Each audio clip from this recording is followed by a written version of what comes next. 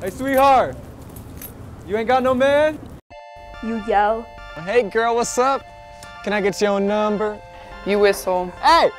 Hey, tu! You catcall. Sexy lady! Hey, come here, let me talk to you real quick. Say, girl, hey, beanie! All are forms of street harassment. Also, don't tell women to smile. Women don't owe you smiles. Catcalling is primarily men, but not exclusively men, but almost exclusively men, making unsolicited comments, usually of a sexual nature, to the women in public spaces that they don't know. Oh. Hey, yo, mama. Hey, yo, girl. I feel like All right. you need Whatever. to emphasize that you want to, am I allowed to swear? Go for it. But emphasize that like you're hinting that you want to fuck them is more important than them just going about their day. It's whenever usually females are walking down the street or down some kind of road and there are people who are trying to, I guess, say get at them, you know, or trying to tell them that they think that they're attractive, but doing it in the most disrespectful way possible. It's just stereotypical for guys to do it, but I think it goes both ways. It's a little bit dehumanizing, actually, just to think that you're walking around for the visual pleasure of men, basically. It's hard to explain the instance because it's like it's happened so many times. Yeah, we do it. All the time. It's fun. When we drive. Fine, but one has to wonder when catcalling became normal. We've kind of established public space as a space for men to express themselves in however they feel, and we teach men to express their sexuality literally at any opportunity. I tell you what my move is, and you can tell me if you're a fan. So, Sandra, you're walking down the street, and I see you, and this doesn't happen often, but if it happens, if the moment strikes me, this is my move. I'm going to stand. Oh gosh.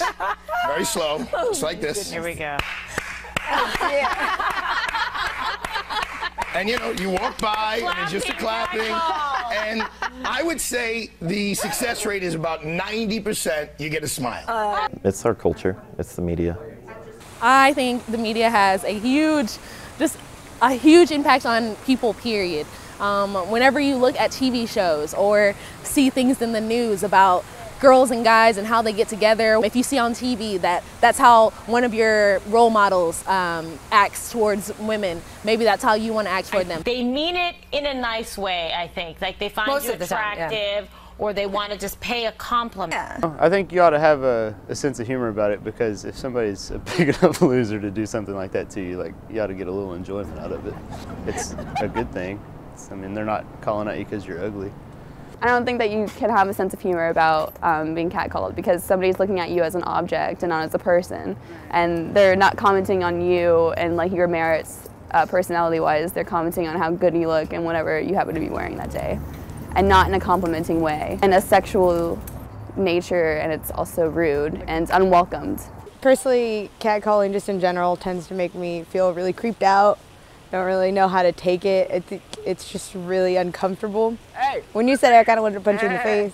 It's happened to me before with in Spanish, and a lot of times I feel like it's more disrespectful in Spanish, because I feel like there's a lot more derogatory words towards women in Spanish to use. So that's personally how it made me feel. For many people, catcalling is more than just a problem. It's a fear. Fear that the wrong reaction to a man can lead to violence. Probably about 10 at night, and I was just on campus, just driving around with my buddies, and really I was just messing around, and it just kind of happened. This happened at night? Yes. Oh, that's really creepy. Walking across Denton, I really don't feel all that unsafe. But none of my female friends, by and large, will walk around at night. And pepper spray. It's not with me right now, but I have some. I'll have my keys. I'll try to put my keys in between my fingers. I have a pocket knife, and it has basically everything that I need to protect myself if I'm just walking to and from class.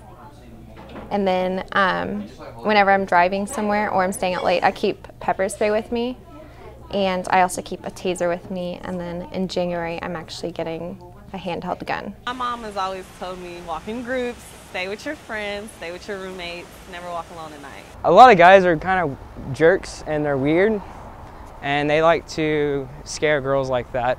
I bet they find it very uncomfortable being by themselves. I was walking down the street one day with one of my friends. Thank God it was with one of my friends. It was a little bit later at night, so it was just a little bit more scary that way.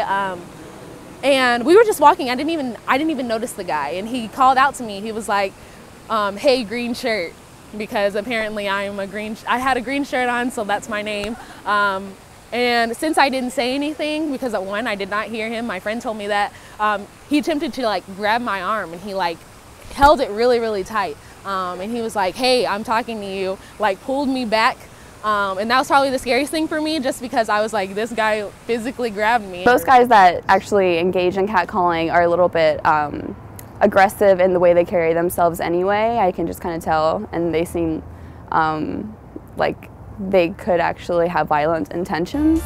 So that's why being catcalled is even more threatening than most people think. You can say nice things to people, but catcalling isn't saying nice things to people. Beautiful is fine, but bitch, I want to eat your that's a whole different story. And the sad thing is, that guy will probably be happy to tell you that story. But come on, how often does the gross stuff really happen? We have a quota. We try to do it at least 5 to 10 times a week. There's like that comic that goes around every once in a while where it's like this picture of these three people. It's like one guy and he's looking at a girl's butt, and then behind him is another guy looking at his butt. And then like he turns around and yells at the other guys who are like really turned off at the idea of like men expressing interest in them. So of course, how would that feel to them? They probably wouldn't feel that great if they weren't attracted to them. Catcalling is more like if you cannot get a girl and it's just being like ghetto. And I think it would just tell them that. I mean, just stop being ghetto, you know? Try to be more sophisticated. You yell. You whistle. You catcall. All are forms of street harassment.